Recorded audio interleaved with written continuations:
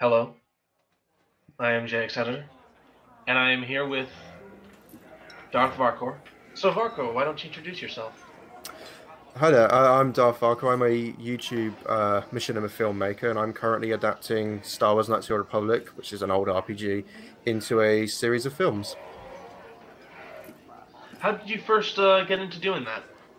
So, well, how did I first get into it? That's going back a while. The original inspiration for me was the original KOTOR fan films on YouTube, which were done by a user who at the time was called Kevin Sokol 2K6, I believe. He's now known as Star Wars KOTOR Movie Saga. He's a team.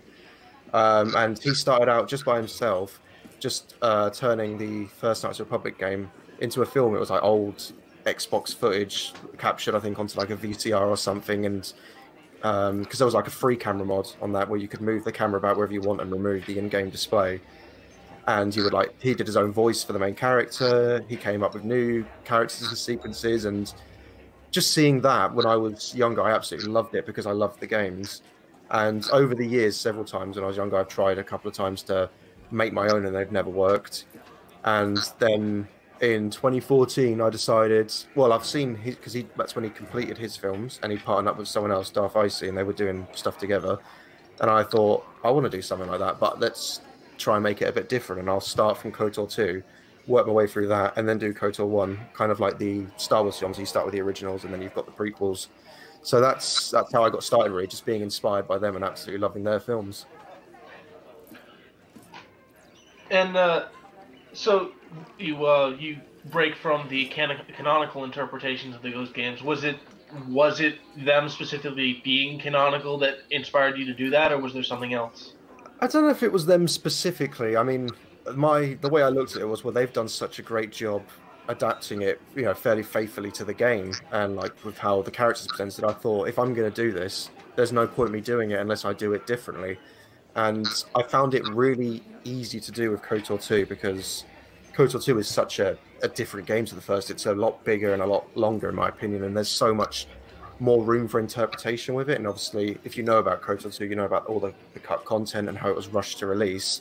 I figured because there was so much cut out, there was so much room for me to go, well, I'll take that, but I don't like how that bit ties into it, and I'll make it my own kind of thing. So I'm kind of working off the basis of the game. And of course, the original ending to Knights of the Republic 2, even with the restored content mod, is, in my opinion, it's rubbish. It's terrible. I mean, it was obviously setting up for a third game, which never got made. But I just thought, no, I want to make this. Well, it arguably got made. Well, yeah, but we don't talk about the MMO. Well, I mean, You don't talk about the MMO unless one of your movies needs B-roll. oh yeah, pretty much. Yeah, it's got some good B-roll and some good sound effects, pretty much. But no, I didn't like any of that, or like the Revan book. So I thought, well, let's bring Revan into this because he's not in the second game at all. It's a mystery as to where he's gone. And I thought, why don't I take this big, unfinished mess of a brilliant story and make it into my own thing with a start, middle, and an end. So that's really my main reason for it. And then once I got going with it, I just got carried away, really.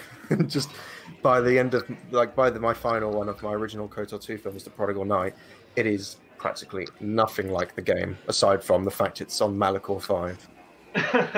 But I was Yeah. just so into my own story by then with my own characters, and I thought, well, why follow the game now? That's already been done. Darth Icy did that brilliantly with his, and even he didn't really stick to it that much by the end. He then added his own stuff that ties into the Revan novel. So I thought, let's just go completely different and see what happens.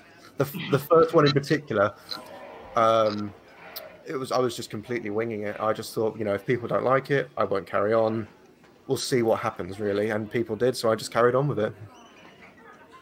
And so when you make these, like, what sorts of what softwares do you use?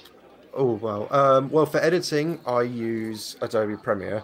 I used Vegas Nice. Pro on the older ones, but it was just too unstable by the end. Too many problems.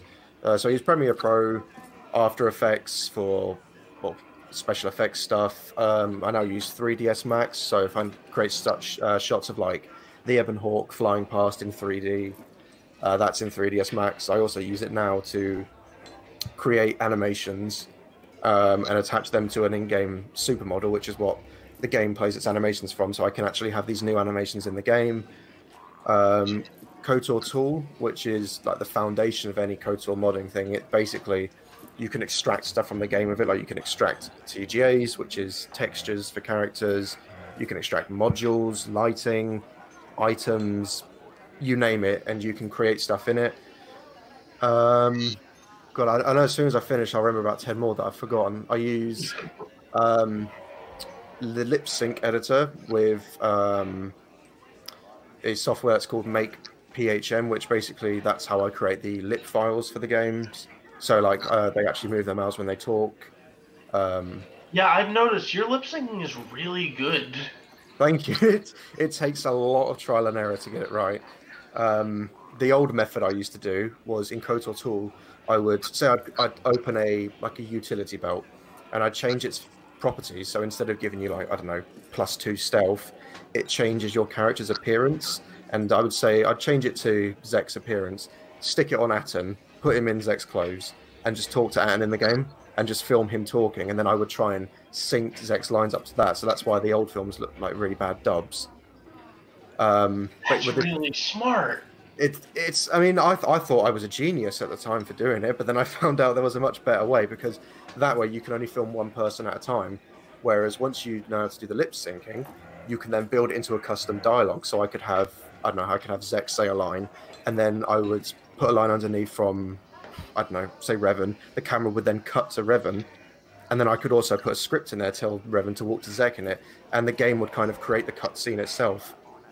So it's a lot easier to build an entire dialogue scene like that than to just film one character at a time talking. So with the lip sync method, then basically the only problem with it is it doesn't pick up Star Wars words very well. So you've got to kind of work around that. So for Revan, if I ever put the line Revan in, I write it as Raven, because it's the same mouth movement. Yeah. And for calf, it's car every single time. So it's just that, and also then when I'm editing, sometimes the mouth will move before the voice file plays, or vice versa, and I'll just resync it. So it's took a lot of practice to get it to a level where it looks acceptable, basically. But I think that's it. The main bits of software you use. To say also in Kotor tool, I can write scripts, in-game scripts, like telling people to play animations and stuff. So it's mainly those are the core things that contribute to it. So earlier you mentioned the Star Wars KOTOR movie saga. Yeah. I've noticed those try to keep more Star Warsy in their style and execution, whereas yours adopt a more cinematic approach. Why? Again, it kind of comes down to the same as my last answer. Really, it's just why not? Why not make it different? I think it is really just worth I'm doing this. I might as well make it feel different to that, so it doesn't feel like, oh, it's just the same as that. Again, with KOTOR 2 as well, I've always, in a way, thought that KOTOR 2 isn't really a Star Wars game.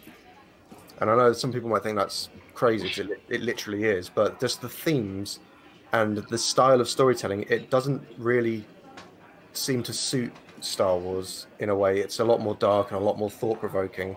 So I thought, well, let's treat this as something completely different. And I feel like it's a bit more, I find it a bit more of a struggle with Knights of the Republic 1, because that is as classic Star Wars as you can get. Yeah, especially with those ones, it just seemed to flow naturally, that it wouldn't feel like Star Wars. And I still have these nods to it. Like I still have like the wipes and like the occasional bit of Star Wars music and that. But I wanted to frame KOTOR 2. It's how it started. I wanted to frame KOTOR 2 in a different light and show, because this game is so unique in how it can be interpreted. The same way you can play it. You can play it so many different ways. You can play it as a complete psycho. You can play it as like a Boy Scout. You can be in between, so on. I just wanted to show this is a different way to interpret it, and I wanted to make it a bit more, I guess, edgy. I kind of backed away from that a bit after the first one, because I think I went a bit over the top with some of the edgy stuff. But I just wanted to make it feel different, and like you say, feel more cinematic. And I feel like without the title crawl, it gives me different and interesting ways to do the introductions to the films. Like with the start of Return of the Exile, it's like a sudden, really dramatic start with the loud, overpowering music. Start of the second one, I did a homage to Skyfall with Zek walking into frame and the camera focuses. I just think it's a bit more interesting that way. Mhm. Like you don't know how the films are going to start really, and I kind of that's one of the things I do like about the recent Star Wars spin-off films like Rogue One and Solo. I like how they've not started with the title crawl. I rewatched Rise of Skywalker the other day for the first time since it came out because it was on Disney Plus and just Apparently, Snoke is like a clone of Vader's burnt DNA. oh, that film just needs to stop talking. It needed to talk a lot more because Yeah, it when would it was say actually running, not after the fact. Yeah, exactly. Yeah, I I know Duel of the Fates wasn't perfect, but it It was sounds a lot definitely more a interesting. better conclusion. Yeah, I watched a video of some people reenacting a scene from it, like voicing it, where he speaks to it Tor Valum he speaks to, and I was like, Cinematic captures. yeah, but it was like draining the life out of like this tree, and then does it to him. I was like, oh, this is interesting. Like that's bringing a bit of Darth Nihilus draining the lives. Ah, Darth Nihilus, we hardly knew you. I didn't know what the fuck to do with him in my films. Honestly, I gave him subtitles because I thought at least this way I can let him say something. I understand a lot of people were disappointed with what I did with Darth Nihilus, and in hindsight, I would do things differently with him. What would you do? That's the thing, I don't know, but I know I'd do it differently. I think I would definitely give him, because I feel like I built him up in The Lost Masters to be this presence that you don't really understand, and then in I feel like I did a bit of a Smaug to him. He's built up in one film and he dies at the start of the next one. Yeah, you totally fucking Smauged. I did. I even used the opening music. I gave him Smaug's theme. Oh my! Did you consciously do this? Not consciously, but I remember when I was watching The Hobbit, I was like, "Oh shit, this music is really good." Like this, because how sort of like sinister and just un-Hobbit-like it was. I was like, "This would be great for something like Darth Nihilus." I don't know. It's an odd film, Legacy of the Sith, because it's kind of like it's the second half of The Lost Masters, but it's also the first half of The Prodigal Knight. Mm-hmm. Like that. I mean, I won't answer it too much because that's one of the questions. But that was supposed to be the original final film before I put it into 4. That's actually a really good segue into that question. Oh, good. You like Darth Icy made Knights of the Old Republic 2 into a tetralogy. Before we go any further, I want to take some credit here. I'm the one who gave him the idea to make it into 4. Really? Yeah. Basically back in the day when it was the old Kotor movie forums, this is before I was making mine, I was a fan of his, and I loved his films, but I said to him, they're so long, you've got so much in it. I said, it takes me a couple of sittings to get through it. I said to him, it's not as a bad thing. It's not like, I'll trim your films. I don't want to be bored. I just said to him, if you've got so much left to do, why don't you just split the final one into 2 halves? And then he did it. I don't know, maybe he had the idea himself, but all I remember is I suggested it to him one day, and the next thing I saw was Knights of the Darkness Part 1. But it would have probably been like 3.5 hours long if he did just the one. For sure, that's the same problem I faced. Return of the Exile is a bit on the long side. When I eventually do a special edition of that, I'm probably going to try and trim about 10 minutes out of it, maybe, just to make it flow a bit better. The Lost Masters, I think, is probably one of the best paced ones I've done. It's about 2 hours, 20 minutes. And then I wrote my treatment for the third one, which was basically, imagine Legacy of the Sith and The Prodigal Knight in one treatment. And there were things different that, but I looked at this, I was like, Jesus, how am I going to do this and not make it 3.5 hours? So I started planning it, but then it would have been like the Battle of Pylos would have been 10 minutes. Isis would have been wrapped up by an hour. We would have had everything on Dantooine of Kreia by an hour and a half, and then you would have had another hour and 15 minutes for The Prodigal Knight. So I just looked at it and I just thought, I was like, no way can I do this. So I tried to, that's when I thought, I'll try to do something different with Legacy of the Sith. I was like, if I end it at Dantooine, and then I've just got Atris and Malachor for the final film, which I think in a way is why Legacy of the Sith is the shortest. It's 2 hours and 6 minutes. But I kind of thought, I can use this to kind of flesh out Zek's sort of grief But yeah, I was only halfway through that question when last time we were talking about that because and you wanted to clarify the whole icy thing. Oh, yeah. You made Knights of the Old Republic 2 a tetralogy. Hmm. One, will you be doing it for the first game?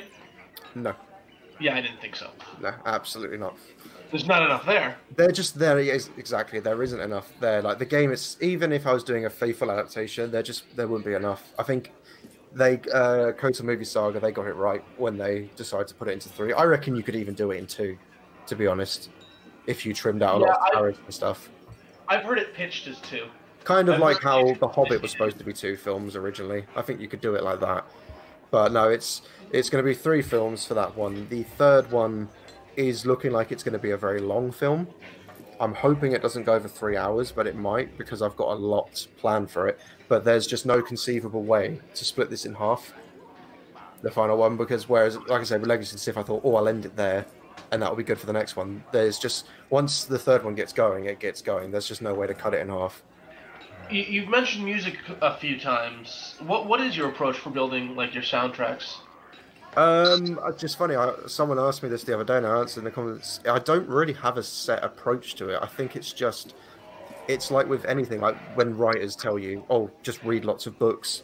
It's kind of like that in a way. Just watch lots of films, watch lots of TV, games, and listen to their soundtracks. And if something sticks out to me, no matter whether the thing it's in is brilliant or rubbish, if I like the music in it, I keep a note of it, and then later on I go and look up the soundtrack of that film, and I basically, if there's certain tracks I like and I think, yeah, that could work in a scene, I just download them and I keep it in a folder, and then when I'm writing the script for the next one, I might think, oh, this would work really nice with that scene, and just keeping them as reference, and then when I'm building the soundtrack, I'll refer back to them, because I usually rename them to something. Like I think the score I use for Dan Castra's theme, for example, I think I was rewatching Harry Potter and the Goblet of Fire, and it was the bit when he's the trial against the dragon. The music, I was thinking like, yeah, this would really work for like Dan Castra's scene, because it sounds a bit Star Warsy at points, even though it wasn't John Williams doing it. So it's just taking a note of them. And like again, recently I played the Uncharted games for the first time when I was doing the first film, and I think I got to Uncharted 3, which is like all out in the desert and that. I was like, oh, this is brilliant. This is perfect. This is Tatooine sorted. It is just keeping a note of them. I try to use a lot of game soundtracks as well, because especially like one of my favorite game soundtracks is Dragon Age Inquisition. I think, really? Yeah, I don't know. Not every single track works for these films, but just in general, the score is fantastic. Like it's the music when, I don't know if you've played it or not, when you find Skyhold. And I remember the first time I played that was just after I'd started making the first film, and I thought this would be really good. Just literally popped into my head. This will be really good for the end of the film when he puts on a Jedi robe for the first time. It really is just listening to lots of scores, and like even if I'm like when I'm going for a run or something, I'll be listening to soundtracks and like imagining in my head what it will be with. Like, I won't say what it is, but the other day when I was out, I had my headphones on and I was listening to this music. I won't say what it is, but I was thinking about it. Oh, this would be great for the final duel between Dan and Malak at the end of the third film, because I'm always planning ahead with them. And literally the scene was just playing in my head with it, even though that film is, ages away, because I'm still finishing this one. I was like, that's perfect. Make a note of that. That's going in. So that's another track for the third film already locked away, and I haven't finished the second one yet. Now, once you finished these adaptations, you started with KOTOR 2, and are finishing with KOTOR 1.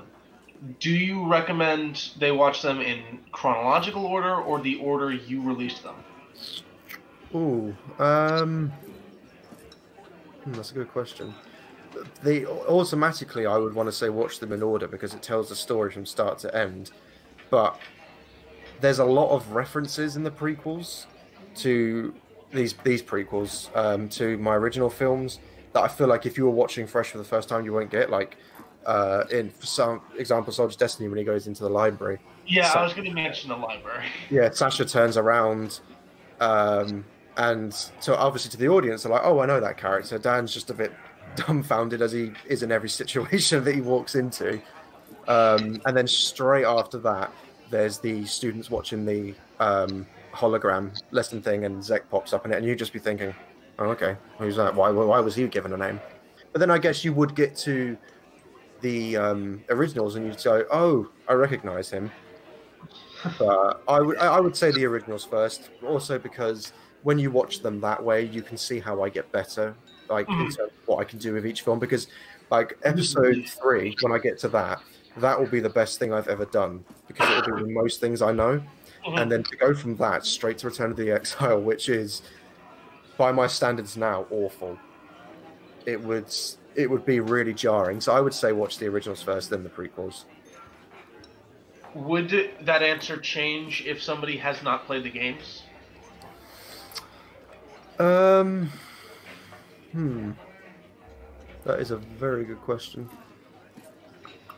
No, I don't think it would, because the thing is, I've always tried to make these films accessible for people that haven't played the games. Like, I mean, I got better as it went along. Return of the Exile might have a bit too much exposition in it, but I've tried to streamline them so it gives you the essentials of the state of the universe.